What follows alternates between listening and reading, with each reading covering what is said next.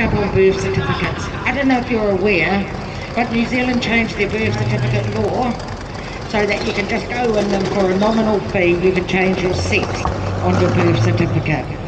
I have a problem with this. The marker that states a change has been made has been removed. So there is no way of knowing. So for disenfranchised Māori like myself, who's only found her whānau late in life, how am I going to find them? How will they find them? What about genetic disorders? How are we going to track that down? The marker's been removed. Okay, Shane Winter and co murdered Demetrius Parama in the most heinous of situations. That man can say he's a woman, so he can call himself Ashley Tuckle Winter, and all his history's gone because that marker's gone. I also want to ask the crowd here, well, not that there's a crowd here, but I often ponder about the kids in care. What about them? You know, we know the statistics of Māori in prison, and we know the statistics of Māori and PI in state care. So these people are going to put their son's going to be put into state care, and they're going to get a girl. Girl's going to come out, a girl, because they've brainwashed him. The New Zealand government's advertising for 200 rainbow-friendly social workers in Oranga Tamariki.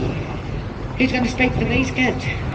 And then while we're talking about these kids in care that have had their sex marker changed on the birth certificate, how many of them will be sex trafficked? Because believe you me, it happens here. Okay, we're just happy little hobbitses and pretend this shit don't happen. It happens. Okay, so we're going to lose half the kids in care to this because they have a captive audience. And another thing with the youth that are traumatised, it is really hard to ignore the love bombing, because it feels good, and we all know these kids need to feel good. We all need to feel good, but the children in care don't stand a chance. New Zealand is locking men in women's prisons and ignoring it. You can go to drug rehab, the same. The women are forced to sleep with men, because I will not kill men. I just won't do it. I don't care what you do to me, I'm not going to do it.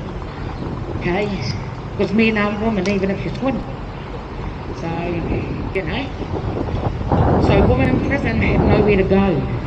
Where do they escape, these men? Where do they escape them? That's what I want to know. And I know, talking about Oranga Tamariki in prisons, New Zealand don't really give a fuck. Okay? But they're somebody's someone. Everybody is somebody's someone. You don't wake up and say, right, I'm going to completely fuck my life, here I go. Okay? That's not how it happens. So the women in prison have men in there. Oranga Tamariki is mixing it up. Alcohol rehab. They have men in the women's dormitories and you have to accept it. Women have no say. Hospitals, aged care. I have several disabilities. And when it's my time for personal cares, I cannot request a female carer because some man will get sad. How mad is that? Māori order! Okay?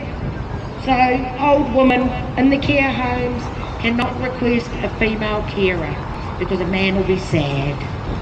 Okay, so I know I want my nan to have the dignity she deserves. Okay? We have the right to single-sex spaces. We have the right to single-sex care. Women are being attacked in hospital wards through this because they're all mixed. And this isn't on. Where's the dignity? Where's the dignity for women? And the fact that it is law for segregated spaces and the governments have been ignoring it.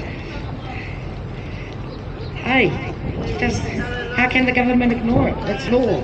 How do shops kick women out for wearing t-shirts that people don't like in New Zealand? This is a freedom of speech problem.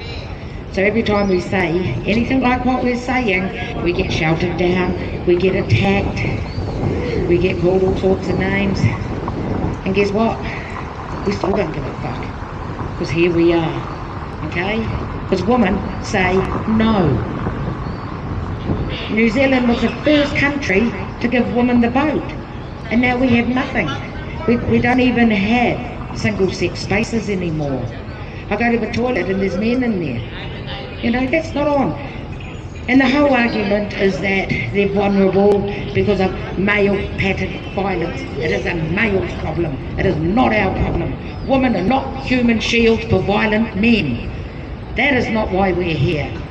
Men need to sort it out. Men need to stop their prejudices against these men. Okay, we are not human shields.